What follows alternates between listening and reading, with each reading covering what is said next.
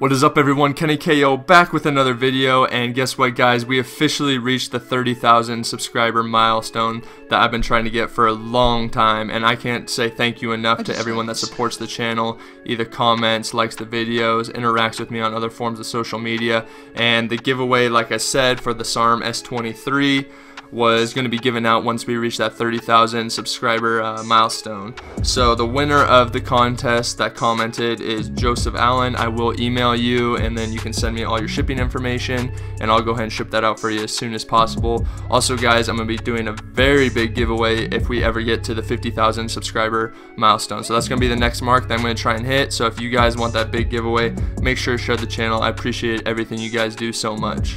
But without further ado, one of my subscribers and followers left a comment of a cyclist that has some pretty insane legs. So let's go ahead and jump over to it. Now some of you have probably seen videos or pictures of this German cyclist. His name is Robert Forstemann. I'm not entirely sure if that's how you say his last name. There's a couple funny puns though. He's a police officer, like I said, he's a cyclist. No pun intended in the cyclist, because let's be honest, he's probably most likely not natural. I'm just going to put this out there now guys. For those of you that are either new into the fitness industry or bodybuilding community or sports world, it's very common for professional athletes to be taking T-ball. That's what John Jones of the UFC was caught with and failed his drug test with. And it's very hard to get caught with it. Why? Because it's in and out of your system within a couple of days. So T-ball, and it's especially good for performance athletes like cyclists that don't want to put on a ton of size but just want muscle endurance and strength. That's why a lot of UFC fighters will take it, football players, etc. So it's very possible that he is on some type of cycle along with being a professional cyclist.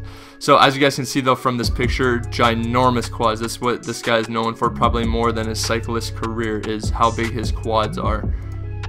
He also has a pretty insane overall physique. You can see the vascularity, the muscle condition, the proportions, the full muscle bellies. He brings really a whole package, but like I said, he's very well known for his legs. He also is pretty strong. We'll go ahead and watch a squat video. His legs are extremely powerful, obviously being a professional cyclist.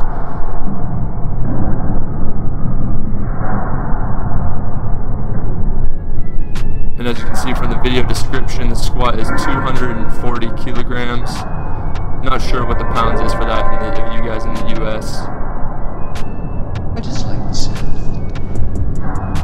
I don't know why he had to do it so slow motion though. This is a little bit cringe. He should have just done a full motion. I also don't know if he's doing a stack hold or it's just that slow motion.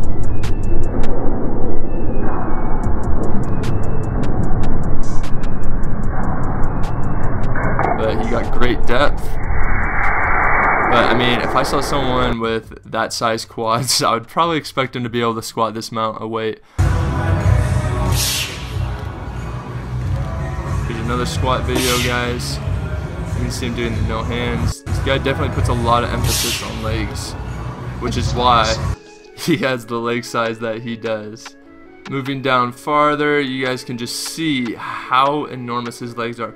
Personally, I think it looks strange because they're disproportionate to the rest of his body. He has like these two tree trunks that are probably the size of Phil Heath's. Like, no lie, this guy could have IFBB Pro legs and Olympia stage legs.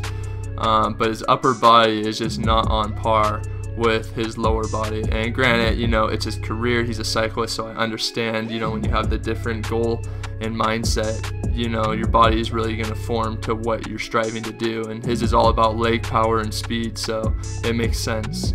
You can see here he's got the conditioning, vascularity that I'm extremely jealous of, not gonna lie. But yeah, I didn't know if you guys have heard of Robert or not, or know of him, or maybe you've seen videos or pictures of him thrown around through Instagram and YouTube and whatnot and all the other social media outlets out there.